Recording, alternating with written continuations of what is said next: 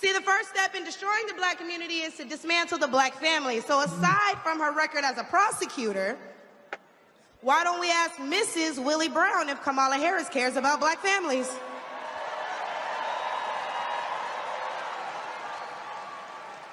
Hey, Kharisma here. Oh, welcome back to Kharisma Daily. Michaelah Montgomery from Atlanta, Georgia, took Trump's rally by storm with her speech. She blasted Kamala Harris, and the crowds went crazy. Let's take a listen. School bus driver. Woo! In a traffic jam. I'm so happy you all came out to see me. So, my name is Michaelah Montgomery. A lot of you guys know me as the girl from Chick-fil-A, but I am so much more than that.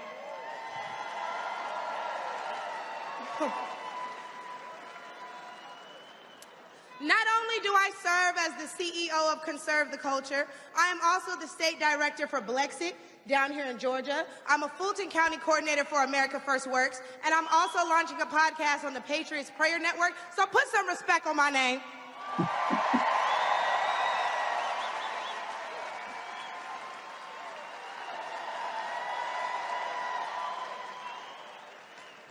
Now, why don't we jump right into it?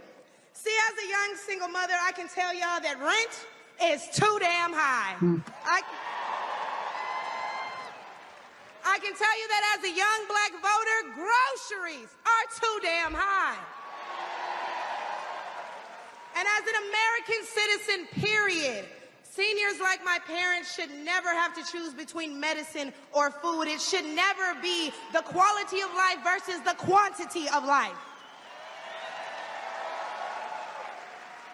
And I don't want to hear, oh, but we capped the price of insulin and lowered the price of all these medicines. Yeah, but you raised the price of everything else, so it's about time to start telling the truth to Americans and let them know exactly what they're signing up for if they want to vote for Kamala Harris.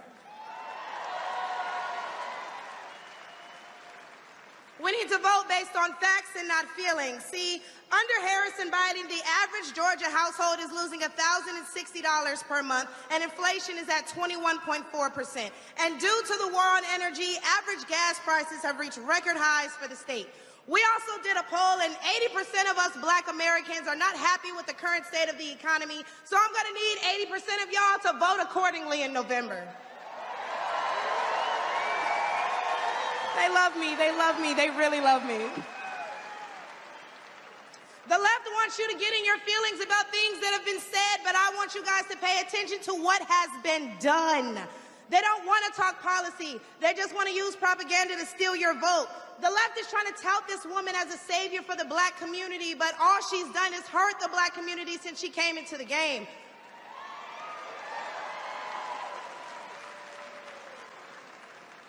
See, the first step in destroying the black community is to dismantle the black family. So aside from her record as a prosecutor, why don't we ask Mrs. Willie Brown if Kamala Harris cares about black families?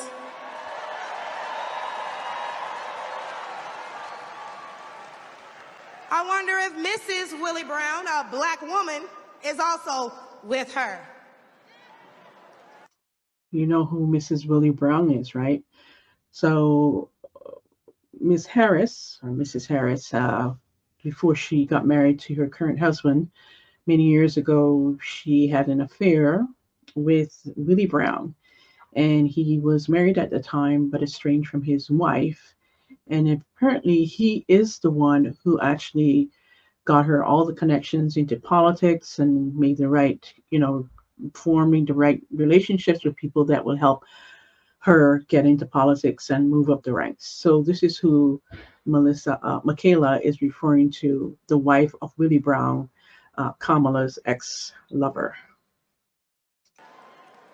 A few days ago, President Trump said he didn't know Vice President Harris was a black woman. I'm trying to figure out what all the outrage is about because she's only black when it's time to get elected. Did I lie? The same black people who are mad at Trump for being confused about her race, ethnicity, nationality, whatever, are seemingly forgetting that while you're touting her as a savior for black people, she identifies as an Asian woman. She chose her side and it wasn't ours.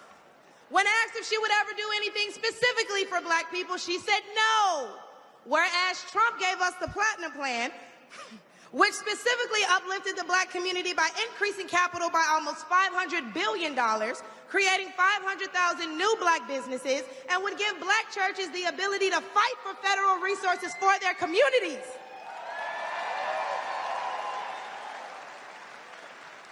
And why are we acting like strong borders aren't a thing literally everywhere else in the world? Since when has being patriotic been a crime? See, a few weeks ago at the debate, Trump mentioned black jobs. And a lot of people got in an uproar as if they didn't know what he meant. Well, we go to the polls and cast our black vote. We go to the stores and spend our black dollar. We live in our black community, but for whatever reason, we draw the line at a black job. Oh, but wait, because if you're wondering what a black job is, please, I encourage you all to drive through Atlanta at all these beautiful black-owned businesses and check and see who works there. Probably a black person working for a black entrepreneur, recycling the black dollar, creating black generational wealth. Wow. If they come here illegally and they're taking your jobs and your resources, then please believe my cousins in the Appalachians, they coming for you too. And y'all know Kamala Harris has yet to say Laken Riley's name. As borders are, she opened the border to millions of illegal immigrants that have flooded American streets with deadly drugs and gangs that have spiked overdoses by over 124% and brought more crime into minority communities. So how's that for black folks? But let's take race out of it. Just as a woman, period. How can you be a champion for women's rights when you're taking away opportunities from biological women and giving them to transgendered ones?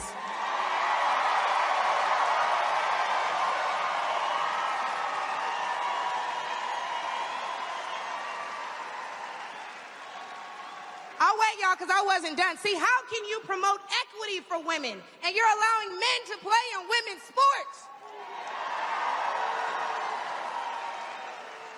And what kind of feminist would still allow men to enter their sacred spaces, i.e. our bathrooms and school locker rooms? Do I even need to mention the opening ceremony at the Olympics?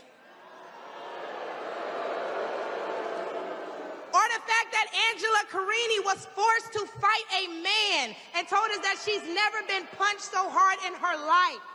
We cannot allow dangerous liberals who think things like this are okay into the White House, because my daughter will not be fighting a man at her wrestling match.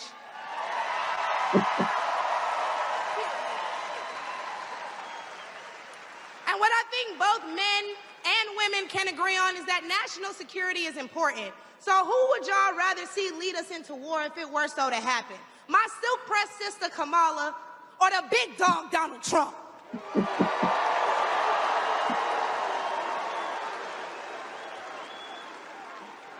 And lastly, I cannot get up here without mentioning my farmers, the backbone of this country. And aside from the Biden-Harris administration hurting you guys in ways we can't even comprehend by the rising cost of everything, black farmers suffered even more due to the delays associated with the Inflation Reduction Act signed in 2022. Now, don't let the Biden-Harris administration fool you, because they waited until the 9th hour to sign off on disbursements as a last-minute attempt to garner support. But why would they hurt the agricultural industry? Probably because they're looking forward to making more money in the pharmaceutical one. And speaking of pharmaceuticals, because I promise I'm gonna wrap this up, when they bring up abortion and they talk about protecting your medical freedoms, don't be afraid to mention COVID. The Biden-Harris administration forced Americans to take an experimental vaccine and took away their jobs, their livelihoods, and their freedoms if they refused. Trump gave us a choice and Biden gave us a mandate.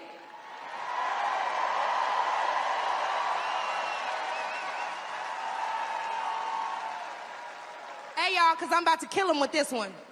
So the next time the left wants to tell you that, hey, abortion is a right and you need to protect your medical freedoms, remember that they took those freedoms away from men and women the second they got in office, and there's nothing stopping them from doing it again.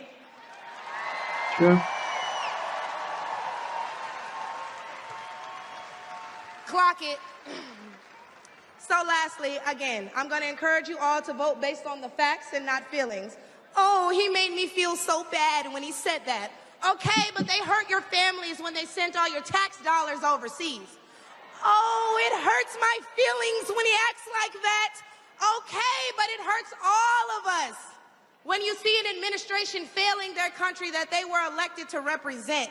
In which case, I'm going to leave y'all with, hey, mama, daddy, I made it. There you have it.